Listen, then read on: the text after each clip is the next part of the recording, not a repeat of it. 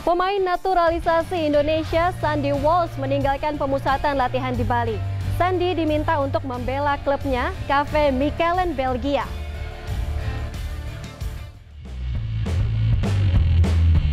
Pemain naturalisasi Indonesia Sandy Walsh mendadak meninggalkan arena training center di Bali jelang timnas Indonesia berlaga di ajang Piala AFF 2022.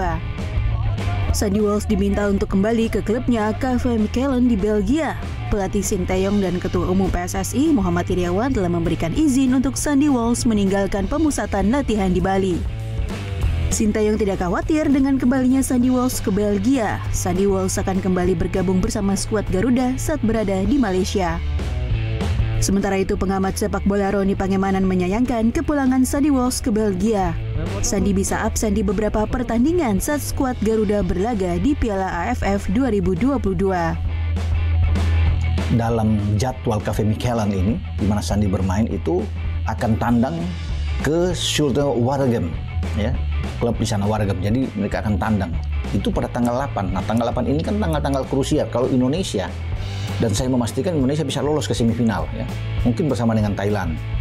Nah, leg pertama di Piala AFF itu babak semifinal itu tanggal 6 dan tanggal 7. Leg keduanya di tanggal 9 dan tanggal 10 untuk babak semifinal AFF. Di sana apakah Sandy masih akan tetap? Karena tanggal 8 yang saya sebut ini mereka akan Mechelen bermain bersama Waregem, kecuali dia sudah mendapatkan izin penuh, ya, dari pelatih mereka. Kemudian dia akan stay di Indonesia, dia tidak akan balik lagi. Ya, walaupun mereka akan tandang, ya, ke Waregem ini. Sandy Walsh sempat mengikuti pemusatan latihan timnas Indonesia di Bali sejak 28 November lalu. Ini merupakan rangkaian persiapan timnas Indonesia untuk berlaga di Piala AFF 2022.